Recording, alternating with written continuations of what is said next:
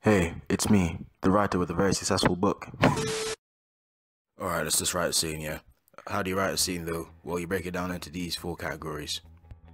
You can also break your scene down into 3 acts. Think boy meets girl, boy loses girl, boy gets girl back, cliche. Alright, let's give ourselves a prompt. The lyrics sound like fingernails on a chalkboard. Alright, let's make it work. Let's make our POV character Max, because, I don't know, it's a good POV character name, I guess. Let's do let's do his arc. He starts off hating the song, then he hears the song, then he loves the song. Alright, let's go. Let's make our setting an aeroplane. It's a good source of conflict, because unless he plans on skydiving his way out, he has no way of getting out. There's some key details, highlight some sensory descriptions, and yeah, that's all you need to do. It's not that hard. Side note, conflict is always key to great scenes. Actions and emotions go hand in hand. See, action, trying to sleep but can't, and the emotion is frustrated because, you can't sleep. The goal is similar to want, and the method is how one achieves that want, or goal, or whatever, you know what I'm saying. Again, conflict is arguably the most important part of any scene, and the conflict here is of course Max listening to a terrible song. Alright, let's get to the scene. The flight rumbled in the dark, its packed aisles illuminated by the orange beams piercing through the clouds. Max shuffled on the soft leather seat, groaning at the first-class snores. A muffled blast of Justin Bieber's Baby screeched beside him. Max glared at the VIP, whose plump, thick-haired belly thumped to the beat, and whose breath fumed with tobacco with each slurred lyric. Max plugged his ears, exhaling hard and rapidly as he readjusted his pillow.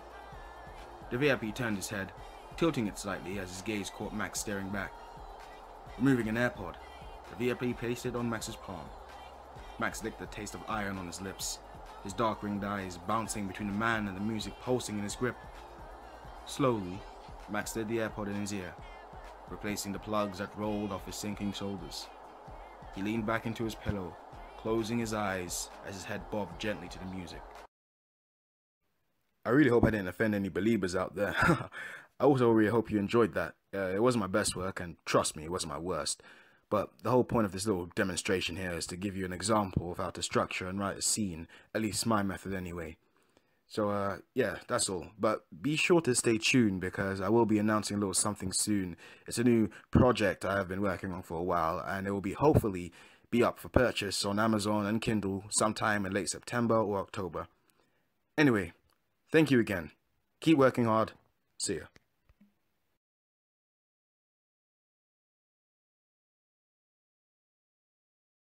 For sensory descriptions, maybe you can see orange beams piercing through the clouds, signifying the sunset or something. For sensory descriptions, maybe you can see orange beams piercing through the clouds, representing the sunset. To smell, maybe you can smell the foul.